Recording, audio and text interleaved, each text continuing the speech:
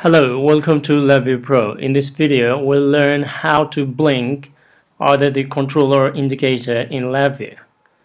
Blinking of the controller indicator is very useful when we want to tell the user whether the controller indicator has been signaled for an action or to alert or something like that. So what we'll do is we'll use a for loop so that we can observe continuous blinking.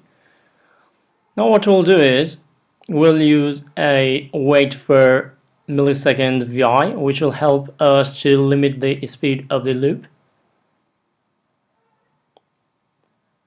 So now what we'll do is the main thing is we can use the property node, and as you can see it's blinking. Change that to right, and then we can change create control for that one so that we can change whether to blink or not to blink easily.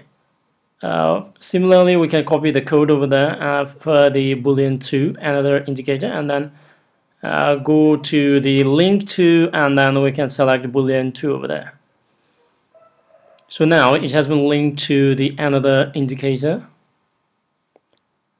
Now what I'll do is just arrange them properly so that it will be much more easier to identify. So if we run it, at the moment blinking is false, so there is no blinking, but when we press that one, as we can see, it's blinking. Similarly, we can test the another one as well. So now both of the indicators are blinking.